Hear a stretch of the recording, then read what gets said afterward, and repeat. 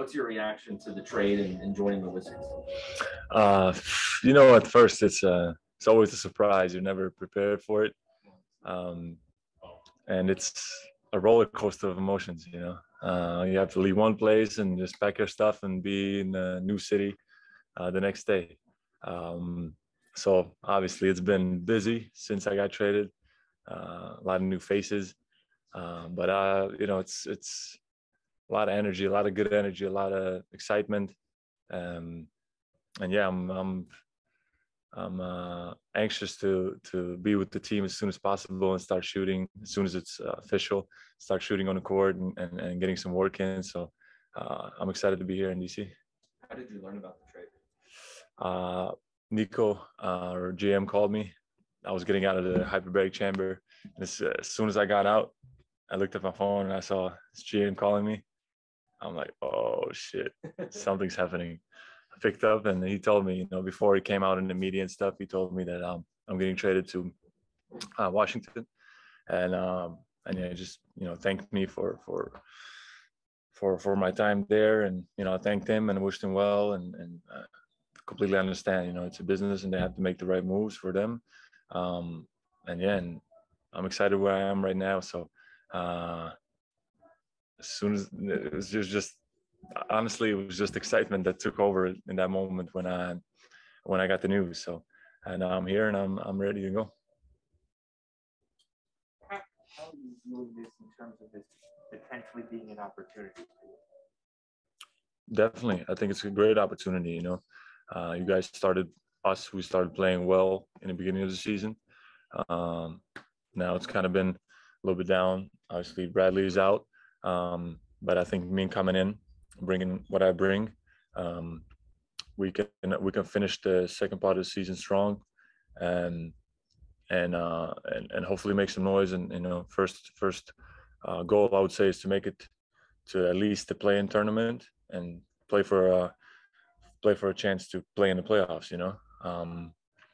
So I'm excited about that, and I'm excited about my next chapter as a part of this organization, this team. So I'm looking forward to it. Right now, the only focus is get back on the court as soon as possible, healthy, 100%, and finish the season strong, consistent, and hopefully make some noise. I said. How is your knee? We understand you had a bone bruise, or you still have a bone bruise. Yeah, it's the same thing. Just a bone bruise. I kind of played through it a few games in Dallas, but then I realized something's not all right. Did an MRI, bone bruise, nothing serious. You just have to sit out some time and let the bone heal. My feeling is that I'm pretty much there where I need to be to start playing. But I think with these kind of things, you have to be a little bit on the safe side to give it enough time to heal and not re-aggravate it.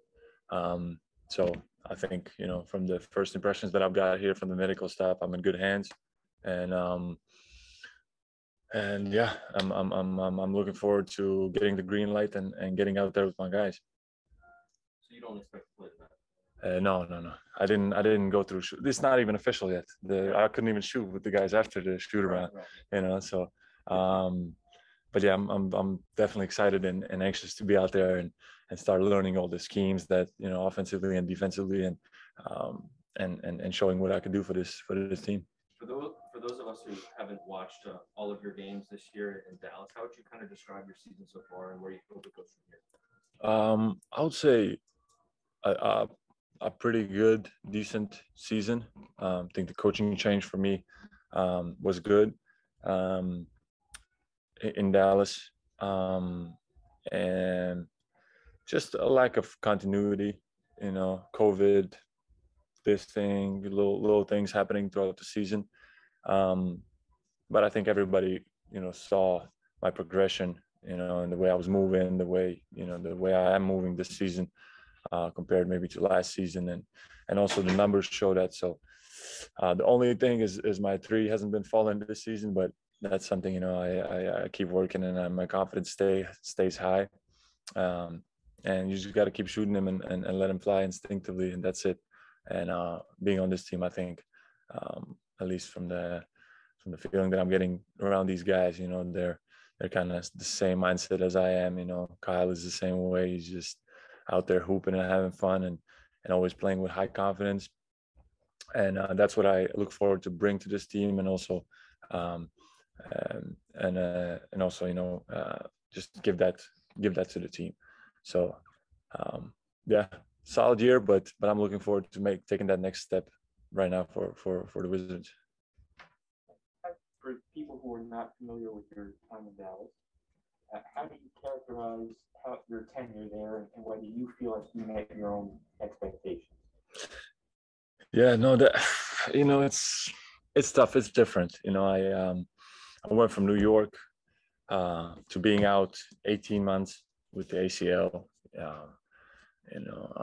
into playing with Luka, one of the best talents in the league, one of the best players, not only talents, one of the best players right already in the league. And it's an adjustment. And me who I am, I'm willing to make adjustments to be great as a team. But it just, I think we never really achieved what everybody expected us to be. And it's still, I was only there for, two and a half seasons. And then everybody, this year was up and down because COVID. Everybody was out with COVID. Me and Luka, maybe we got to play, I don't know, 15 games together or something, some injuries here and there. So not what everybody expected probably, and not, what I expected, but that's how it is sometimes in this league. Luka is a great player, and I wish him well, and I wish him, to achieve what he sets to achieve for himself. Wes Unseld Jr. and Tommy Shepard, so they can't wait to see on the court, and they expect the two-man game between you and Bradley Beal to be very effective. What is the potential there that in terms of the two of you playing off each other? Yeah, no, I think it's going to be great playing with him because the way he moves without the ball, and I can already imagine those two-man games with him, handoffs, keepers. He draws so much attention. It's going to open up the game for me, and vice versa. So I'm excited about that. About playing alongside him, and yeah, looking forward to the future. But right now, with what we have, I think we also can have some fun out there and win some games. What do you think about some other players on the roster? What stands out as you just kind of look at the team that you're joining? It's a bit too early. I haven't seen that many games really. I haven't, today's the first day I've been around the guys and see how everybody's shooting and just kind of going through the shoot around. So I don't have that much to give you right now, but everybody seems to be in high spirits and excited. So am I. So looking forward to making this official and joining the team, being around the team as much as I can. Remember, like 2 years ago, you were here and I asked you about being a fan of the football team here that has changed their name. Yeah. Are you still a fan of them? Yeah, 100%. Yeah. I mean, I don't. Football is not my passion. Yeah. So I just kind of, being in Dallas, I just picked a random team because of Daryl Armstrong. He's a Washington team fan. And now it's perfect. Now I'm here. I can support my team. So finally, I will have a reason to go to the actual game and support them. So yeah, it's random, but that's my team. And just what else stands out about Washington D.C. as you move here and make it your home? I had many. My rookie year, I think I went to a couple of good spots to eat here, so I already know there's a lot of good places to eat. The city is beautiful. The vibe, I would say, so far is a bit more like New York than Dallas. So yeah, I think I'm gonna fall in love with the city, honestly. We'll go to Zoom now. We'll start with DA.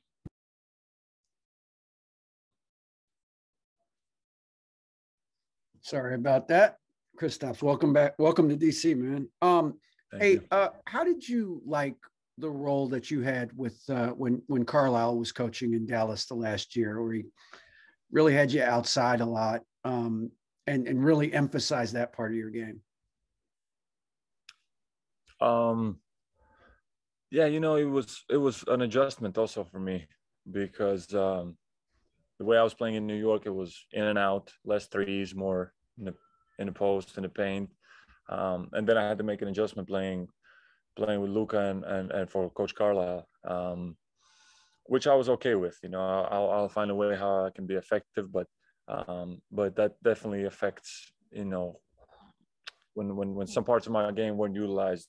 I was not feeling as comfortable as I would like to, but yeah, I'm getting older too now, and I not that I'm old, but I'm getting older and more mature, and I'm willing to make adjustments and to play the way the coaching staff wants to use me. So whatever is the most effective for everybody, that's what I'm for. So yeah, so far it's been, I've had some good conversations with Coach Wes. We're gonna meet right after this, and yeah, and I'm excited about the future and playing for this team. So ideally, is it fair to say you'd like a role where your whole game is utilized? You're in the post sometimes, you do spot up sometimes, DHO, some things that you could be effective with, but you can also be effective in the paint. Correct. I think, yeah, the main thing for me is to take advantage of those mismatches. If they put a guard on me, it's ridiculous for 7-3 to stand out and only shoot threes. But I have to be effective. So take advantage of that. Double teams come, I kick the ball out to my teammates for open shots, and just looking to create and take some pressure off everybody else and play basketball the right way. That's what I'm looking forward to. So yeah, that's it pretty much.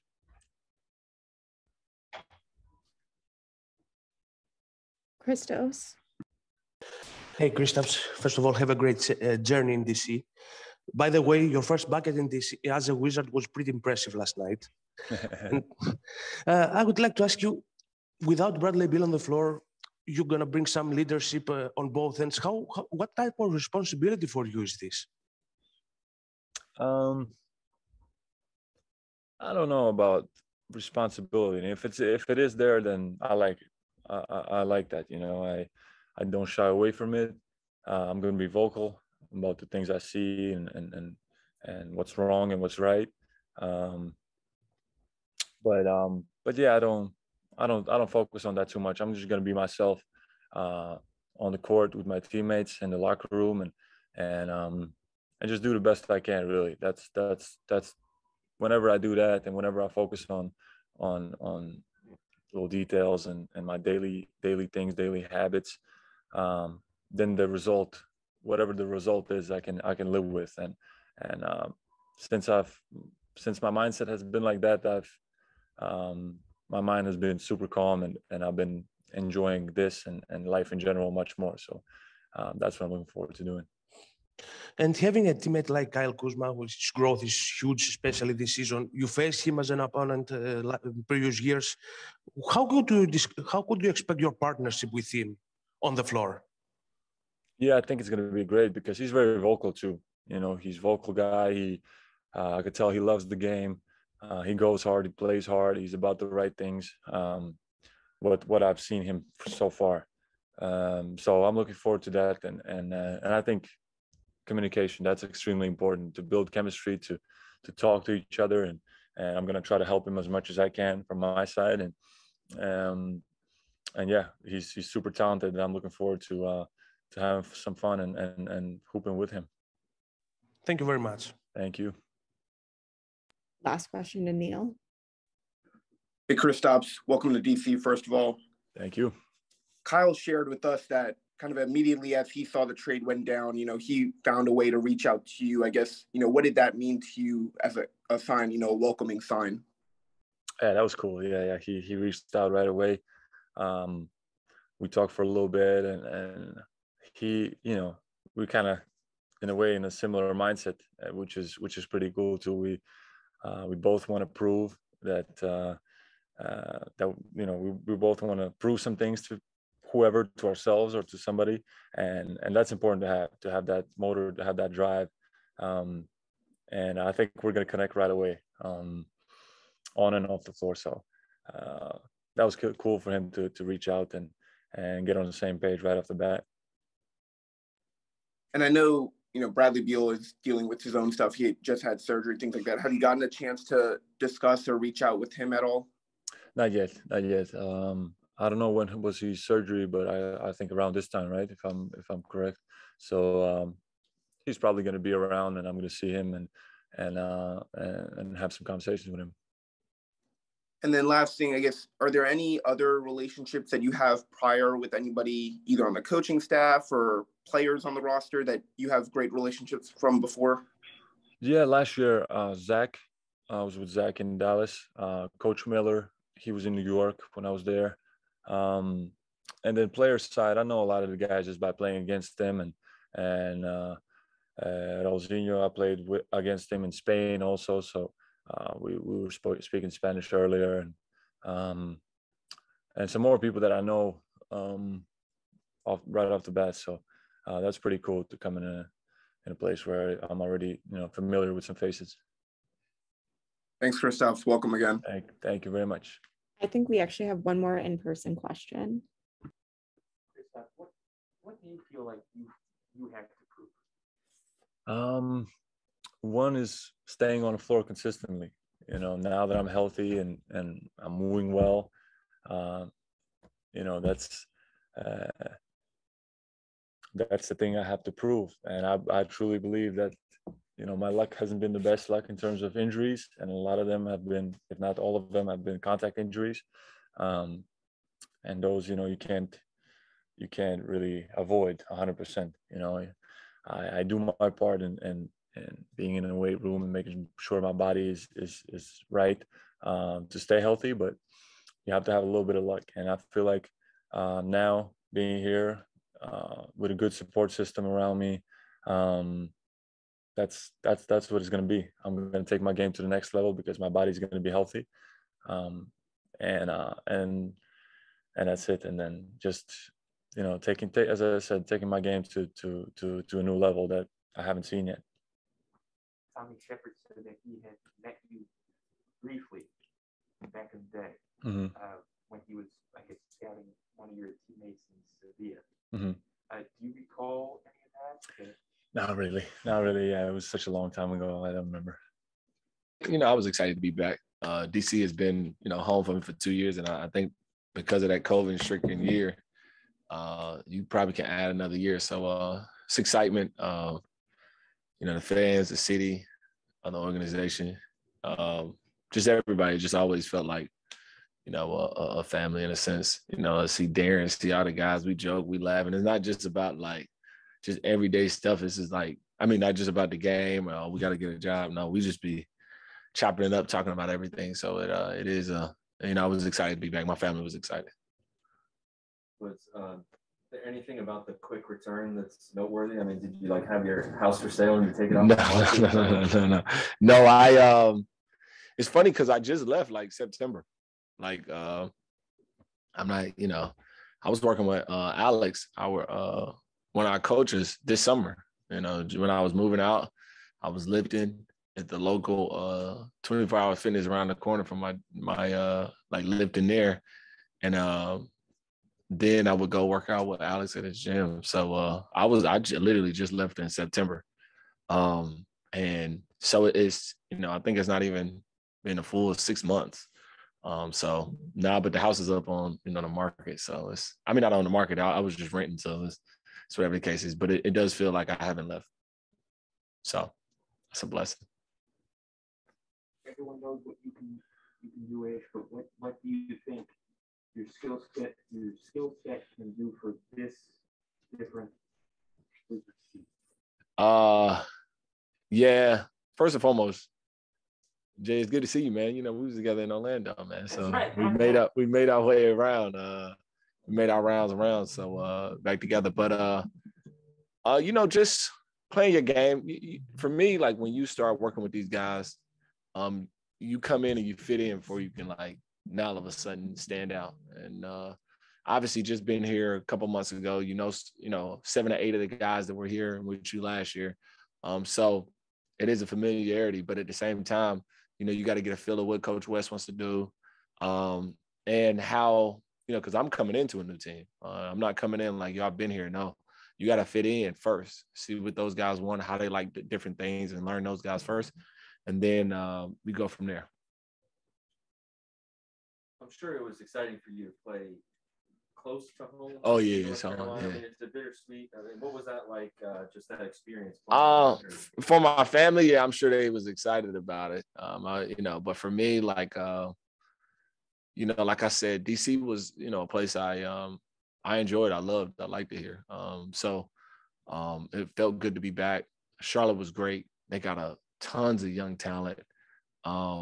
Coach is great. The coaching staff is great. So I enjoyed it in my time there. But for the most part, I was happy to be back. I was, and happy to be back with a group of guys that I got grew up with during that tough time, and familiar with during those 2 years. So I'm excited. You mentioned how you have to fit in with sort of a new team, new teammates. Yeah. What stands out as you look at the roster now compared to then? Man, you know what? We got a lot of talent. We really do. We got a lot of talent, a lot of interchangeable parts. I'm excited about it. Excited about working with the guys. Excited about getting out there playing with the guys, and it should be fun. You guys know I always make it fun and interesting. You were familiar with my son, so junior for the time. Yes. Yeah, we was together. What do you recall about him from that time? So Wes is, I also had him in Golden State. So we was together in Golden State. But Wes is great, man. Wes is very detail oriented, and Coach West always, he allows you to play while still getting what he wants out of you, as far as what the team needs and the aspect of that. And, obviously, he had a great thing going in Denver, and now he's going to bring that right here to DC. And so I'm excited to learn from him, to play under him. And, hopefully I can, be a sponge and pick up quickly what he wants. What do you think I guess you and Howell are kind of the point guard rotation. What do you think about that? Obviously, you're familiar with him. Oh, that's my guy. Howell was my guy. As you guys know, last year we made it to the playoffs. I thought the most, Brad had an unbelievable year last year. Russ had an unbelievable year, but the most consistent player we had all year was Howell. Howell was every night, got us through games where some guys was out, some guys weren't playing well, whatever the case is. Howell was Mr. Consistent every night, and I don't think we make it to the playoffs without him throughout that whole year, being consistent, playing all 72 games last year, and then even in one playoff game we did win. He played big for us, so I'm excited to be back with him. Obviously, you're known for pushing the pace. What do you think about the opportunity here in that regard? Because Wes has talked about trying to get more opportunities in transition and all that. Just pushing the tempo. So obviously, it's being smart, not just going out, taking some crazy shots and taking some quick shots. Sometimes that's warranted, but for the most part, playing with pace, getting the ball up, moving the ball from side to side, and then knowing mismatches. Just the overall kind of point guard perspective of what needs to be done. Kristaps? Hey, Ish, have a great journey in DC, back again. What makes your connection with the Wizards so good from your perspective? I think y'all kind of like me, and that's always a positive. I don't know. That I don't know. But it's just a familiarity. Sometimes you have favor. The Lord gives you favor sometimes through people, and I think it's just favor here, and the guys like me in the organization. But it really does feel like a family. I truly believe that, and I don't just throw those words around because I've been on so many different places. I've been a abandoned child in this league, so it does feel good to be in a place longer than a couple of years. And also, what can we expect from you to bring on the table on both ends of the floor? Just defensively, pressure. Obviously, rotations. Knowing what it takes some time to know what Coach West wants defensively, and our coaching staff wants defensively, and then offensively, pushing the tempo, the pace, knowing what guys like the basketball, and when people kick it out, be ready to knock down and just be aggressive, stay in attack mode. Thank you very much. Appreciate you. Chris? Hey, don't nobody like you. I don't know where you got that from. I should have cut our interview short last night. Hey, so you played for 12 teams, is that correct? Yeah, y'all. People was trying to make it 13, but y'all brought me back. So you tied for, I think, the most ever. Do you know how many jersey numbers you've had on those 12 teams? Thank you very much. Do I know how many? Yes. Oh man. Yeah, so first year was freaking A. Dang, I literally the first year I had what number did I have my first year? I'm going, 13. 13 first year. Second year, I was in then I got traded to Memphis, 5. Then I was in Golden State, that was 12. Wow, I forgot about that. Then I went to Orlando with Josh and the crew for a year and a half. That was 10. Then traded to Milwaukee. That was 5, I want to say. No, 15. It's 15. And then Phoenix, that was 3. And then I went back to Houston, that was 5. Then I went to who did I miss? I don't know who I missed, to be honest with you. Who was it?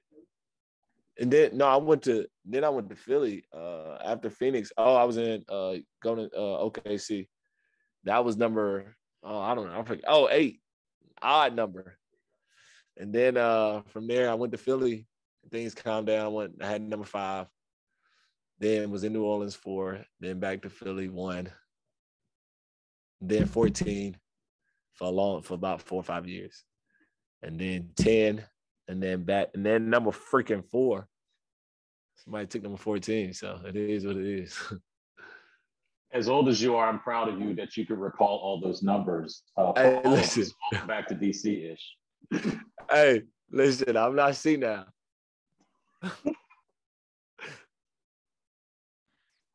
Neil? Hey Ish, first of all, welcome back. Appreciate that was you. pretty impressive. I thought OKC was gonna trip you up there. I know that was a short stint. I'm curious for you, and I'm sure you're gonna still continue to have more detailed conversations with Wes, and it's a very different, somewhat roster construction than when you were here 2 years ago. But 2 years ago, you were kind of in a similar position where they wanted to have you help develop some of the younger guys, true point guard, pass first point guard. How do you think some of your experiences from then could be applied now? So, people forget when you look at this team, like, what are we, 25 and 29? Or 25 and 28? Yep, 25, 29. Yeah, so, and the guys, when I did come in, obviously we weren't supposed to be as good. And we ended up, COVID hit, but if you remember, we ended up making it to the bubble, which was, pretty amazing in that year because we weren't supposed to be as good. And then I think when the bubble hit, I mean, not the bubble, when everything hit, we actually had like an outside chance of actually getting into the playoffs, which was pretty amazing in that year. But, I learned a lot from the guys when I was here, the young guys. They just started growing and we both started growing together and we got better. So, the same thing here applies. We got vets on the team, we got young guys on the team. And then we got some guys in the middle of the road. So, we got a good group and a good group of guys. And as you guys know, when you put a team together, Tommy's done a great job of trying to mesh personalities together. And that goes further than anything. So, hopefully we all can kind of click and work well together and see what happens. And I know you obviously know Rui, TB, Brad, KCP told us, obviously you guys crossed paths in Detroit. Yeah. Are there any other good relationships that you have with anybody, on the roster or in the coaching staff besides also Wes? Yeah. So, we still got 3 or 4 of our guys on the coaching staff. Alex Lando, who was here.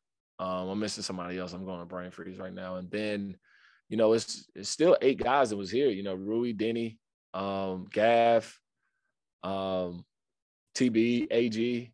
Me and AG been close since we were really young. It's still a good group of guys. And Kuz is playing at a high level. Corey, he's talented, man. It's so many guys that we have here. And so just getting to know those guys and blend and work with those guys. With about 7 to 8 guys I already know. So, hopefully we can click pretty well. Playing against KP when he was in New York and I was in Detroit, we would play them guys all the time. And so it's a good little, group of guys. Thanks, Ish. Welcome back again. Appreciate you.